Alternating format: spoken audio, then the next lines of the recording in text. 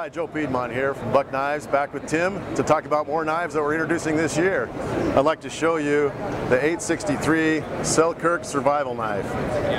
The knife itself features all the components that you need to survive out in the woods for an overnighter. First and foremost, we have the fire starter on here. I think everybody understands what a fire starter is supposed to do.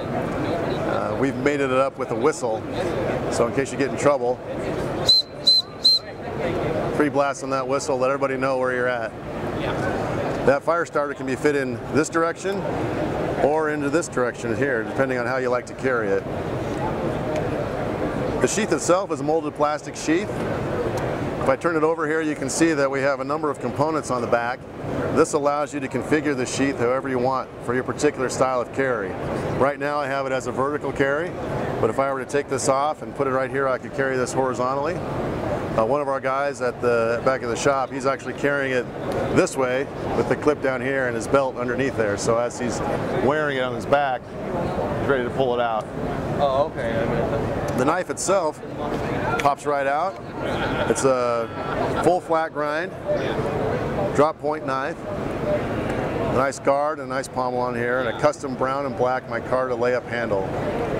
On the end we have a hammer, in case you need to pound something while you're out in the woods. And everything from beating up a couple pieces of wood to maybe tenderizing that snake that you caught. Also, right here on the finger choil, we didn't do anything to the grind on here. It's just a nice coarse grind that allows you a positive edge when you're using the fire starter to get the sparks. Anyone who's used a fire starter knows that if you don't have a nice sharp edge to drag on that ferro rod, you don't get very many sparks. You end up doing it with the knife edge, which just ruins your knife edge. So we've included this area right here to help out in creating the sparks. And all you guys out there know that when you're out in the woods and you need to spend the night in the woods, a fire is the main thing you want. Whether you have food or water or whatever, those are all important, but the fire is that psychological edge that you need to get to the next day.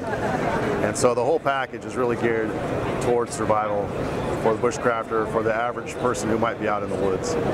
That's the 863 Selkirk from Buck Knives. Available in February.